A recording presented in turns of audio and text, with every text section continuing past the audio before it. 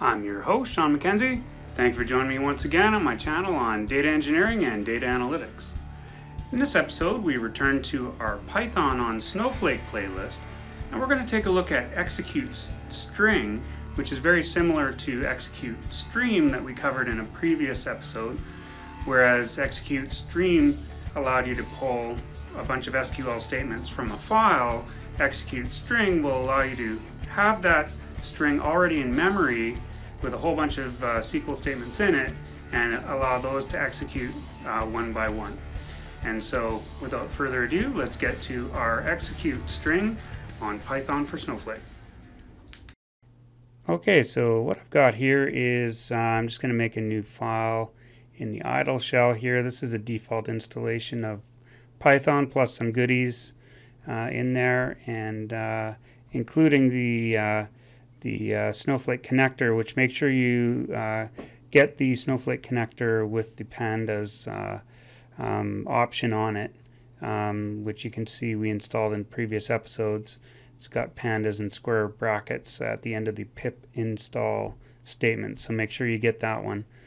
And we're gonna we'll import our Snowflake Connector, and we'll import pandas, and then give some feedback to the user and say opening database, and then I'll create my connection. Connection is equal to Snowflake Connector to connect, and I'll paste in the connection string I had from a previous episode, and you can see it there. I've got my warehouse and database and my schema selected, and that's a nice way of doing your connection so that you know exactly where you're going when you get there. You can, go in without those, and you can do your use statements to change your context, but it's a little bit more involved. This is a little bit easier way of connecting.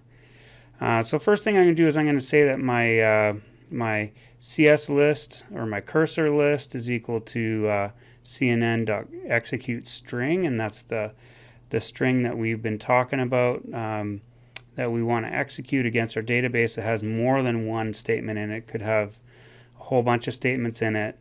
And so we have a project tasks table in our database, and we also have a project comments database. And so I'll just do some kind of just random statement here. I'll select star from tasks where the task ID is less than 7, and I'll select star from the project comments and I'll just take everything from there. I think there's only a few lines in that table, and then you can see we've got our two SQL statements, and they're separated by the semicolon, and so that makes our execute string, which is going to be that'll be very useful because we could make a whole bunch of statements if we wanted to, and we can execute those as we like. And so what we'll do is we can go in and we can say for CS, that's for each cursor in the CS list, because it returns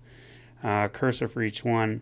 We'll take a look at that, and then for each row in the cursor, our cursor result will print that row. That'll be an easy way of doing this here, just to show you how this can work. And so next thing we'll make sure is that we close our database connection, so we don't leave that open, and we can sort of take a look at that, put a little more feedback in so that we know at each stage of what's happening here. So I'll print selecting data so that we know the step when that step's happening, and then I'll do the cursor through like the cursor result here. So I'll just say, here's the data, and we can put those in, and then we can hit F5 and just see what we get. Make sure I don't have any errors in there, and it looks pretty good so far. So so I can go ahead and I'll put a closing database in there as well, and then maybe a done statement at the end, just so we know that everything happened as we would like it to.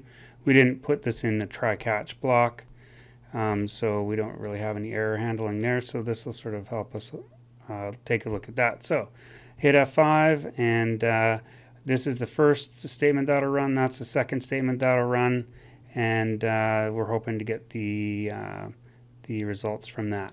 So here we go, and there we go, F5. It's opening Snowflake, and that was actually pretty fast. So it says here's the data.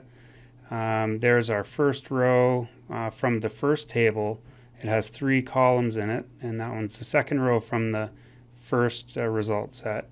So you can see this 1, 2, 3, 1, 2, 3. There's 3 columns in that table, and then in the next table it got five rows, and there's 2 columns in that table.